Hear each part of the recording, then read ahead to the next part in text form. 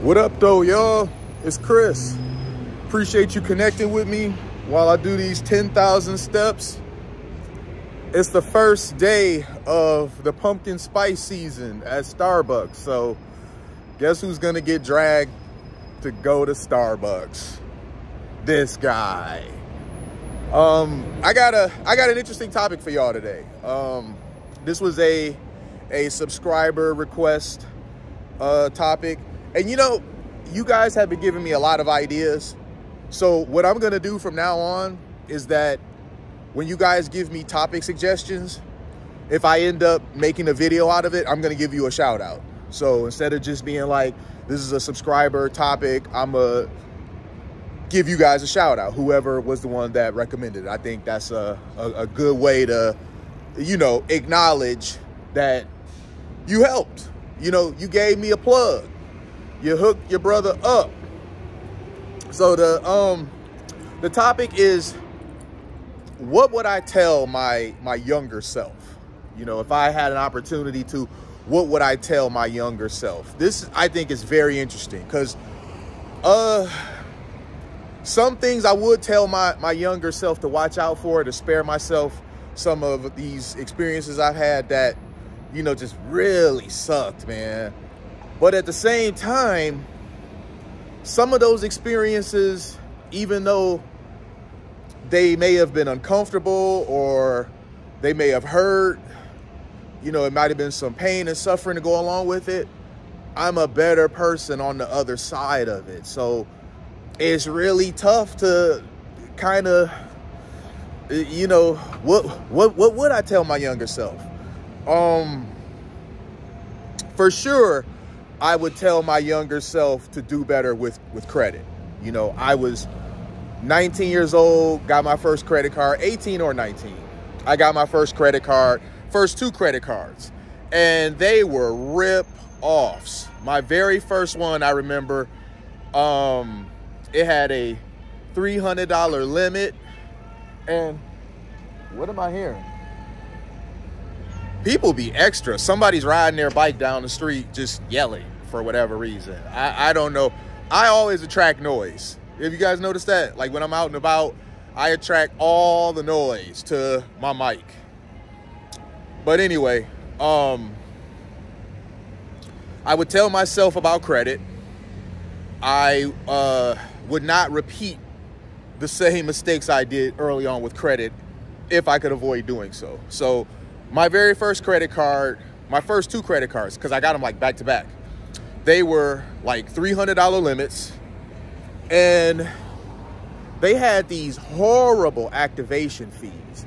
I remember one of them had a $130 activation fee.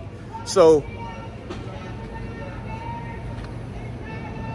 that's still the same person that's just yelling for whatever reason. I don't know what's wrong with people, man. I don't know if it's mental illness. I don't know if it's something in the water or what. It's in the water. It's in the water? Okay. But I had a credit card. It had a $300 limit. It had a $130 activation fee. And that was just really obnoxious. But at the time, I didn't know any better. You know, so you activate the card.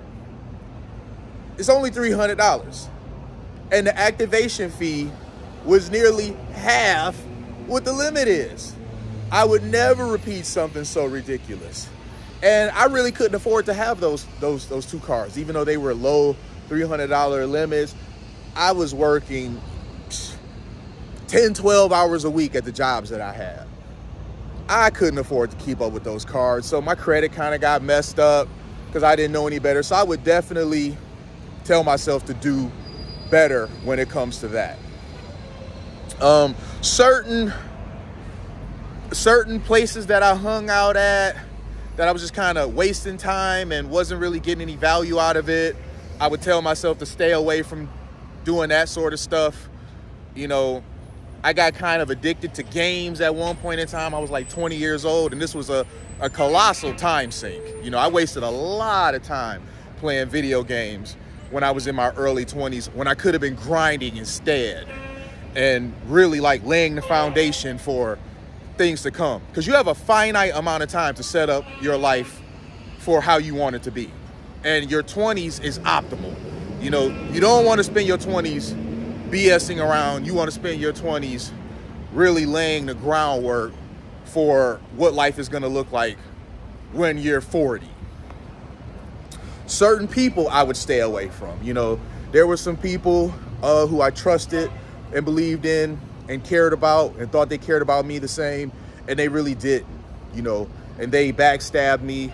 And those were, you know, those were painful experiences, because these are people who you care about and you think care about you the same way. I learned the hard way that not everybody views you the same way you view them.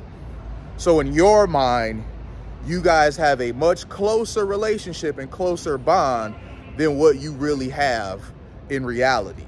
So I got better at that. I guess I would, you know, I tell the younger me to just be more mindful of that. Now, some of the experiences that I had with, you know, being betrayed or being backstabbed, even though those experiences really sucked, they made me a better person. Like, I evolved behind them. I became wiser as a result of it. So it's hard to say if I could redo those, would I not experience them? Even though they were painful, the lesson that I got from them was so valuable. It's hard to say that it wasn't beneficial in some way to go through them. Let's see. I certainly would have focused more on chasing excellence than chasing girls. You know, as a young man, I was very popular with the ladies, and so I really took advantage of that. And I wouldn't do that to the same extent if I could do it over. If the older me could tell the younger me what a colossal waste of time that chasing girls is, if you just chase money instead, you'll have them anyway, I definitely would do that. Trying to think, are there any more? So there's money, there's women, there's betrayal. I mean, this ties into money, you know, investing. I would do better about that. You know, saving, investing, I would absolutely do better about that if I knew better. The noisy truck. Telling y'all, man, I attract all the noise. But I think those are the key ones, honestly. Those are the main ones for the most part, because you don't want to block yourself from any experiences. Life is not supposed to be easy and carefree, not in those early years. It's very important that you suffer some, because that's going to build character. So I wouldn't spare myself all of the experiences, but certain ones, absolutely I would. And the ones that I've named, I think, are the main ones. Everything else, the me today would not tell the me from when I was like 20. Because I realized that some of those experiences, the wisdom I gained from them was so beneficial, and I would want that younger me to still gain that knowledge and wisdom. So I think that pretty much covers this. I appreciate y'all, man. 10,000 steps. I'm gonna take a break to get that pumpkin spice cream chai latte, and I'm gonna get back out here and get back to walking, because you know that thing is high as hell in calories, and I'm gonna have to get to walking it off. Like this video if you did. Subscribe if you haven't already. We over 2,000 subscribers now, man.